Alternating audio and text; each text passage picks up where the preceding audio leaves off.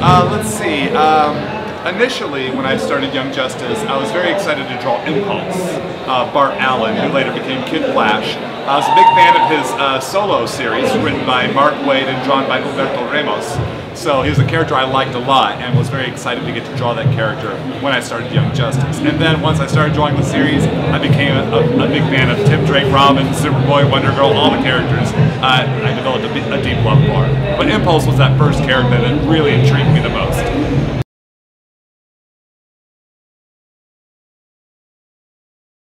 To really talk about the cartoon series, since I was involved with the comic book, not the cartoon, so I was not involved with seasons 1 or 2.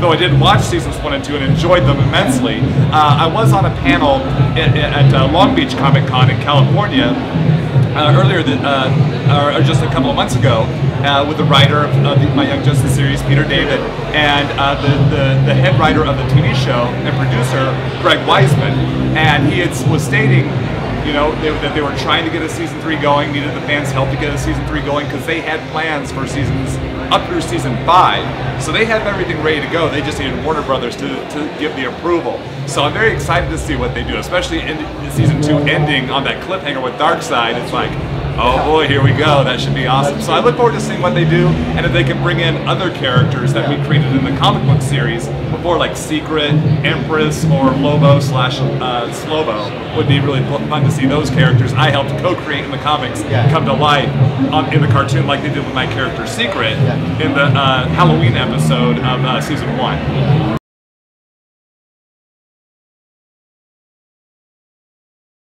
Yes, Jeff and I only got to do one comic book story together. It was Superman Man of Steel, issue 121. Jeff and I have been friends ever since we both kind of started working at DC at the same time. Myself doing Young Justice, he was doing Stars and Stripe, Stargirl at the time. So we were both pretty new to DC, so we kind of bonded at that time. We both kind of had an idea to do a Superman story. We kind of pitched it as a prestige format story, but it turned out the editor had a slot in the Man of Steel series that he needed filled, so he asked Jeff and I to do that. So that's the only time Jeff and I have got. Oh no, I'm sorry. Jeff and I did work together on Teen Titans during the Final Crisis story. Infinite Crisis, Final Crisis. There are so many crises at DC, it's hard to remember. But we got to draw the Teen Titans issues that just before the death of Superboy, Connell Superboy. So Jeff Johns co-wrote those with classic Teen Titans writer Mark Wolfman. So I got to work with 2 Teen Titans legendary writers on the same 2-issue story arc. So this is the only times I've gotten to work with Jeff. But my wife and I see Jeff and his wife fairly frequently, and he's definitely a good friend.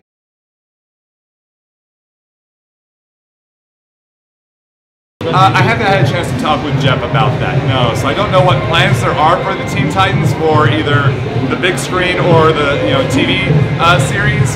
Either way, I think it'll be it's going to hopefully be really good. I would imagine that the Teen Titans would probably be their first step before Young Justice. I think because they've established the Teen Titans characters, Robin, Cyborg, Starfire, Raven, Beast Boy. They're really grounded with the fans through their 2 cartoon series, whether it be Teen Titans or Teen Titans Go. So I think there's a lot of familiarity with those characters, and they're kind of prepping us for Cyborg in the motion pictures, that those might lend itself to a Teen Titans show or movie a little easier, and then from there it could evolve into Young Justice, which would be a step between Teen Titans, Young Justice, then Justice League. My personal opinion, who knows what Jeff has planned, but I'm sure it's going to, whatever he has in the works, is going to be awesome. I can't wait.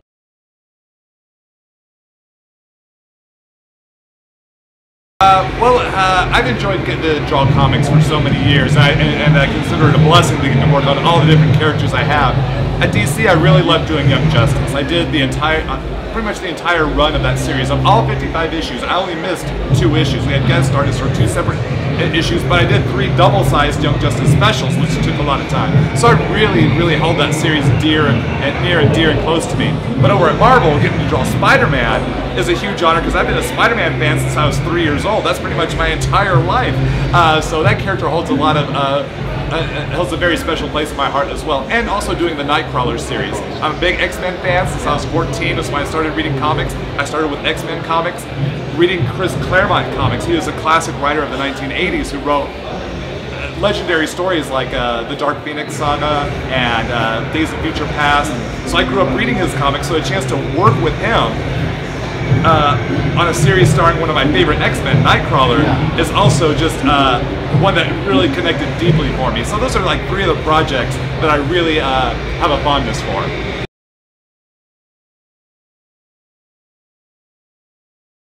Let's see, mostly I've been working with Marvel this year.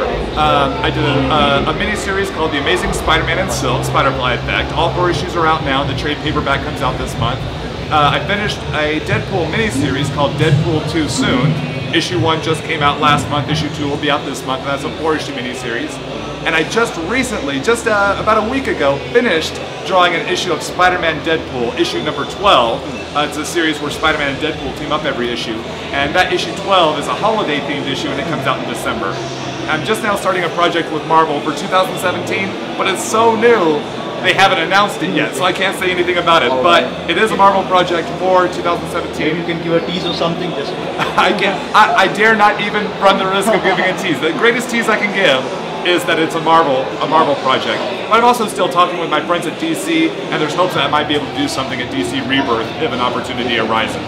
But nothing's planned out for that just yet. Just talking with my editorial friends at DC Comics. that would be good. Yeah. Thank you so much for your time. My pleasure. Thank you. Thank you. Uh-huh.